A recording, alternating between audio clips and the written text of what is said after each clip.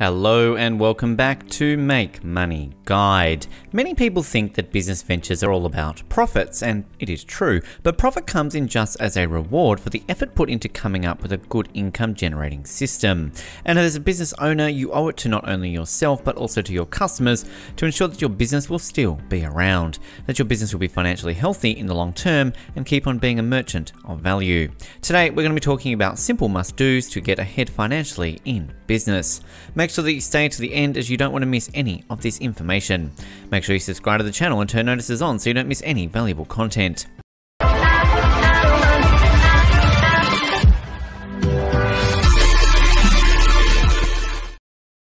So, how do you manage this income after it has been generated? This is both a difficult question and also a simple one. Difficult? Yes, difficult as up to 90% of businesses don't make it to their 10th anniversary. Simple? Yes, simple as there has been for eons existed practical wisdom for handling finances. The following 6 simple steps are doable, predictable ways of managing profits to ensure growth, prosperity, and preparedness for any future happening. Number 1, becoming a friend to financial institutions. Let us start with an area we find mostly neglected by business people and entrepreneurs alike, financial institutions. We do know finances are a crucial part of any entrepreneurial journey and any business that may want to grow. Several business owners and entrepreneurs, however, do not take the time to actively build real relationship sources of finances and capital.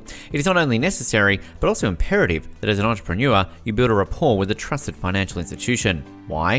To help you advance your business objectives. When we talk about financial institutions, we are talking about banks, credit unions, S&Ls, and investment clubs, among others.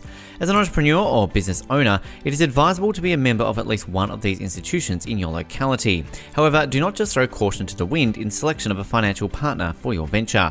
You ought to evaluate how they operate and whether their vision is in line with your business goals, objectives, and ambitions. You may be asking yourself why there is a need to have a relationship with a financial institution. The following are the advantages of this. A. Access to funding. If you have been in business for a while, you know access to these funds is crucial. Having a good rapport with financial institutions helps you to get access to finances much more easily compared to if you not know any. Some financial institutions, such as S&Ls and credit unions, offer some of the best going rates for loans that can be used to grow your business without much pressure to repay. Some small business lenders and SBA loans attract as low as 3% interest, which is very fair.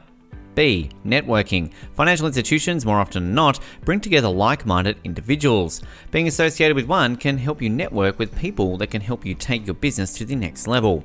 It's not rare to hear entrepreneurs saying that they met via credit unions, S&Ls, or banks that they both transacted with. C. Advice. Nowadays, SMEs have been identified as a key tool for driving economic growth. As thus, many financial institutions are coming up with tools that are aimed at nurturing SMEs. These tools include seminars, training, and other support materials that can help you as an entrepreneur to grow if you take the time to build a relationship with financial institutions. One thing you need to keep in mind as an entrepreneur, the size of your business doesn't matter, so build up that relationship savings early on. 2. Saving. Saving is a noble skill that many business owners ought to have, but we both know that saving is just the first step of accumulating capital muscle to create more wealth. Saving at least 10% of your income has been a widely accepted financial truism, especially in personal finances, and the same could be translated into business. This may seem like a very insignificant amount of money to set aside every month or week, especially if your income is low, but the aim of saving is to invest them for the long term and thus should take time to build up. When it comes to your business's finance, consistency is key, and building up a good habit pays off in the long run. The amount is not limited to just a tenth of what you earn, and you can adjust it as you need be or as per your goals. One thing for sure is this money needs to be set aside before any spending is done. Money, however, is a moving forward-flowing tool. Stagnating and staying under a mattress or stashed in an account will not grow your money. And those fixed deposit accounts that earn you less than the inflation rate are no good either. Saving should have a purpose, a goal, and savings should earn you interest. Now, that is investing. Whether at money markets, the stock market, real estate, or commodities, money should be making more of itself. The goal is for you to celebrate the habit of seeing your money grow and then bring the diver of your growth. These same monies you set aside diligently every month could be what used to use expand, invest in research and development, or add to your marketing budget to increase revenues. All in all, you'll be setting up your business for tremendous success. 3. Budget for expenditure. The importance of this cannot be overemphasized. After setting aside your savings, the remaining amount needs to be planned for. You'll be amazed at just how much money your business wastes if you sat down and budgeted for your money. The long-term goal of budgeting is to always cut down on unnecessary expenditure to increase your savings and later on your investments. To start you off, you can download any of the simple budgeting tools available on the Play Store and try and come up with a budget for the next 2 or so weeks. Even if you won't follow it to the letter, when you review it after those 2 weeks, you'll get some great insights onto what you can improve on in the long run. Number 4, make thy gold multiply. Your gold in the sense is your savings, and they need to earn you a silver, which is interest. Your savings should be invested somewhere that they can labor for you and make you passive income without you having to actively pursue those investment ventures. This is the whole concept of passive income. The long-term target is to make passive income greater than active income so that you can solely live off your passive income and use the active income for more investments.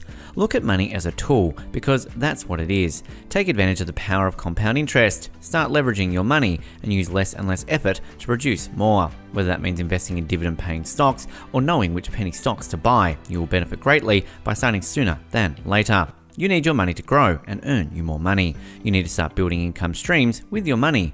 The goal is that your hard work up front can help you build passive income streams for the future or grow your business.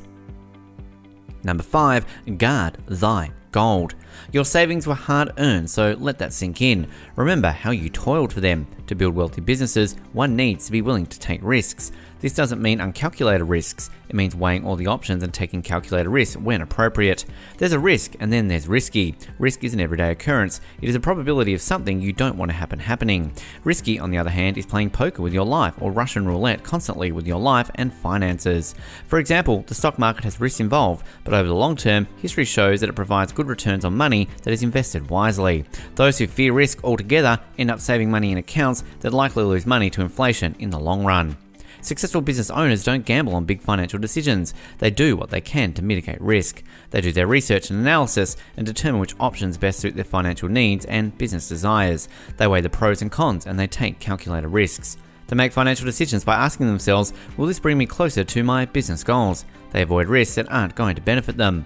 The biggest risk is not taking any risk. In a world that's changing quickly, the only strategy that is guaranteed to fail is not taking risks. Number 6, increase your ability to earn. Once you have the above tips all going for you, it's time to increase your earning potential. If it means adding your stock or opening a new business after careful evaluation of market demands, or even if it means increasing your skill set to earn higher, it's time to do that. Build up a work ethic that will see you increase your income constantly, so you can save more, budget better, invest more, and live better eventually. We know some of us don't like schooling, but education and constant education is a prerequisite to running a successful business, even to the uneducated. Constant skills addition brings about knowledge that generally does 2 key things: show you what to do or who to do it for you. Getting ahead and building a successful business enterprise will require constant information gathering to enable easier and faster decision making.